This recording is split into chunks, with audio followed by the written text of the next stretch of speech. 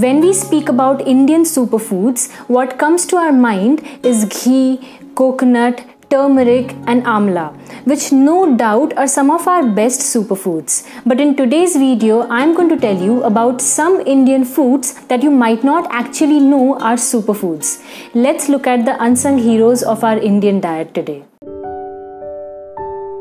By definition, a superfood is something that offers us not one or two, but multiple health benefits because of an exceptional nutritional profile. But an important characteristic of a superfood is that it should be something that is local to where we live, should be pocket friendly, and should have a time-tested value to it. So by that definition, foods like kiwis, avocados and kale might be superfoods in places where they are produced. They are not produced locally in India and hence they do not tick the box of being superfoods for us.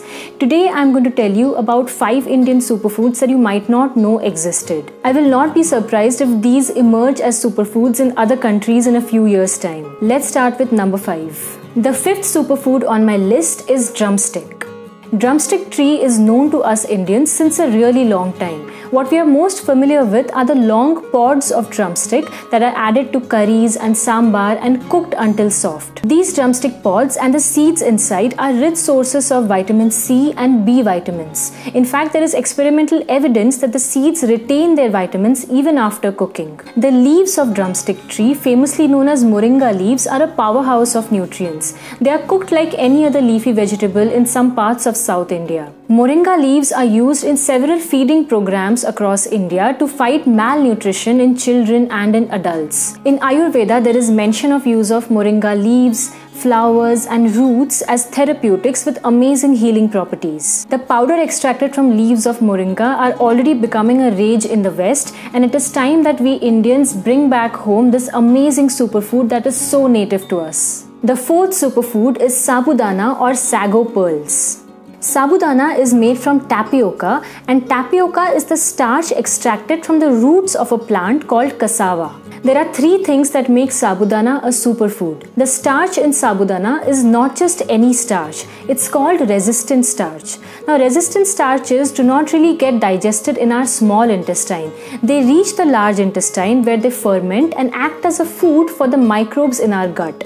In other words, the starch in sabudana acts as a prebiotic for our body. Sabudana has zinc, which is an essential element for the good functioning of our immune system, and also it is required for good hair. Sabudana is a high energy food. So if you are someone who feels fatigued or lethargic during the day, you must make sabudana a part of your breakfast or your lunch. This is also probably the reason why sabudana is eaten during Indian fasts. Sabudana can be made into a savory breakfast item like khichdi or into a dessert item like sabudana kheer. The 3rd Indian superfood on my list is yam. Yam is basically a tuber that grows under the soil.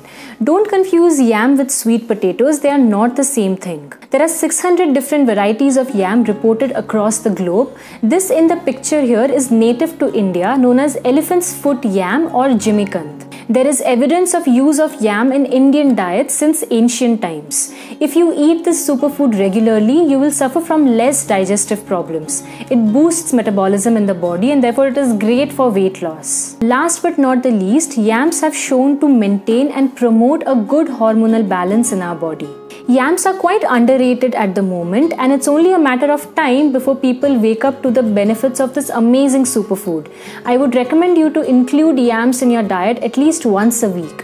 You can boil them, stir fry them or even roast them. On number 2, we have sattu or roasted gram flour. Sattu has stood the test of time from being called the poor man's protein to now gaining popularity among masses. Sattu has about 20% of protein and it is also a good source of iron and calcium. Sattu has a good amount of fiber and it is recommended for people with digestive problems. It is also a high energy food. There are 2 popular ways of making sattu a part of your diet.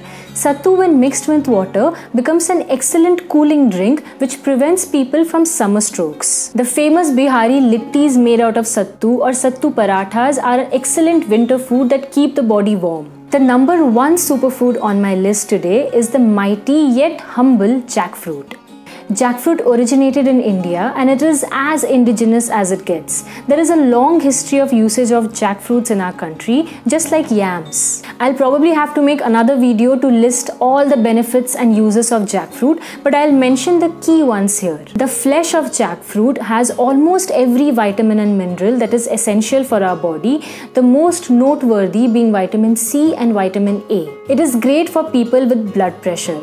Scientific studies have reported so many antioxidants in jackfruit, and it is easily said to be one of the best anti-aging foods that you can have. The raw form of jackfruit, often called as mock meat, is usually cooked and made into curries or biryanis, while the ripe form of jackfruit is more yellow in color and sweeter in taste, and it is eaten as it is. The seeds of jackfruits are little wonders in themselves. They have protein and riboflavin, which are recommended for good skin health. Seeds of jackfruit are also recommended for people with weak bones, as it helps in building bone mineral density and prevent osteoporosis. The dried seeds of jackfruit are sometimes eaten as it is or made into curries.